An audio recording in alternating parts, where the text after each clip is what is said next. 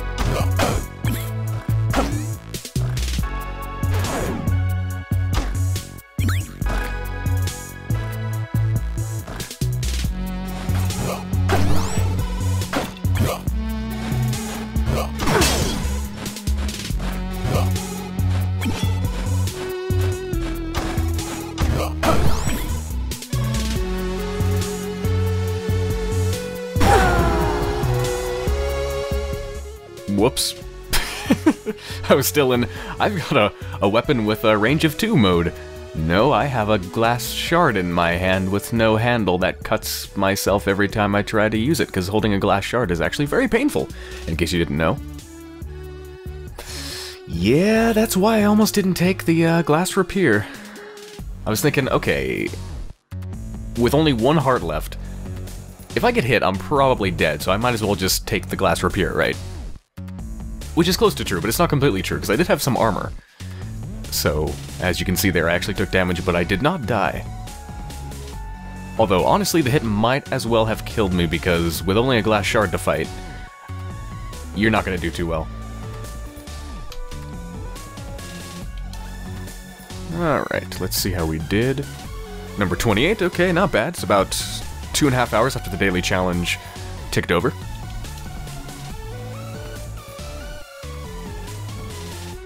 Yeah, it was an interesting run. So I tried to kill the shopkeeper again. Not sure if he noticed, because I completely failed at it. I got the range of the bomb incorrect. I was trying to stay as far away from him as possible, but I stayed a little bit too far away. And then ended up with not enough bombs left to actually kill him. So, whoopsie. If I'd managed to get that off, I could have potentially gotten a blunderbuss, which would have been freaking amazing. That is an amazing weapon. So it's a shame that didn't happen. Try to be better with my bomb aimings next time. And I'm trying to think of whether I actually prefer the blunderbuss or the titanium crossbow. I think I actually might prefer the titanium crossbow over the blunderbuss. I think it has a longer range, and it's certainly more directed. Less likely to just blow up everything in your path. Gives you more fine control over your shots. But at the same time, the blunderbuss is good for crowd control. So, I don't know. They're both pretty damn amazing. Anyway, that has been the daily challenge for October 8th, 2014. Thank you for watching, and I'll see you on the next one.